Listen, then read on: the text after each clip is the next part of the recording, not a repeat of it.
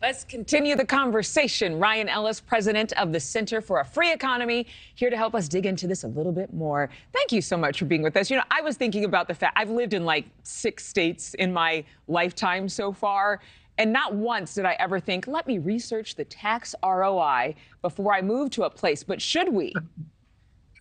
Well, tax ROI is a term of art, right? You can't know the value of something except as it's really intangible. What you can know is the state that I'm moving into a high tax state or is it a low tax state? And what we've seen from any number of data, you look at the IRS data, you look at U-Haul, keeps data on who moves where.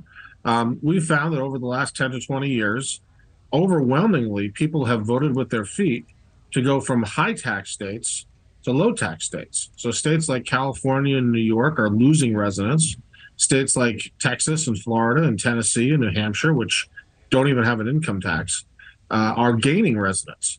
So that's where people are voting with their feet. Whether there's a good value out to government or not, I'll leave to them.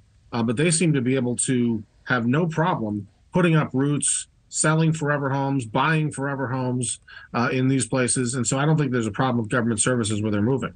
Well, and I was looking at this evidence. 7 of the top 10 states on the list voted for former President Trump in 2020.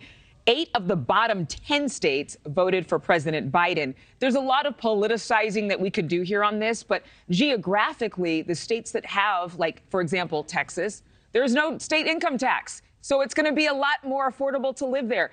And quite frankly, a lot of the southern states would vote for former President Trump because they're more historically conservative. So is this really more about geography? I don't think it's about geography. I think if you have a state like New Hampshire, which has no income tax, and a state like Florida, which has no income tax, and they're each doing well on metrics like this and in terms of population inflow, then I don't think it's geographically correlated. I think the correlation that you're looking for here is, do we have a low tax environment? Do we have an environment where if you wanted to start a small business, it's going to thrive and be successful? Do we have an environment where there's all sorts of big labor problems that I'm going to encounter or not? And that's why you see people moving into states where they can start small businesses and earn income in such a way that they're not going to lose half of it. It really does correlate to taxes. You look at the IRS data, you look at the U-Haul data, it really is very, very clear, as you pointed out, that people are moving from high tax states to low tax states. That's where they're moving with their feet. That's where they're voting with their feet. Well, you look at Florida and you look at Texas, 2 of the top growing states in the entire country, both 0 state income tax. But do states rather with higher taxes do a better job of providing government services than states with lower taxes? Or is it vice versa? Well, not according to the people who are moving out of those high tax, so-called high government service states.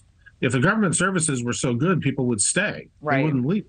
They obviously don't value that. What they value is, look, if I'm moving from California to Florida, for example, I'm not moving to some dystopian hellhole that doesn't have running water. I'm moving to a normal state, but it also happens to be a state where I'm going from an 8 or 9 or 10% state income tax rate to a state without any income tax at all.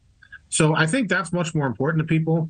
They clearly do not place the same value on quote unquote government services as the people who wrote the study here did. That's a no-brainer, but you're right.